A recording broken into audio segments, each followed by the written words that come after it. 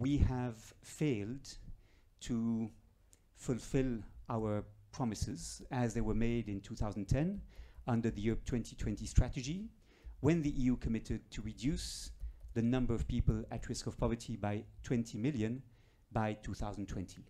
We have failed to meet this target, and no new target until now has been set. There's been no successor to the Europe 2020 strategy. Despite us being unable to reduce the numbers of people in poverty, growth has been steady throughout this period, and employment has been created until the recent pandemic crisis.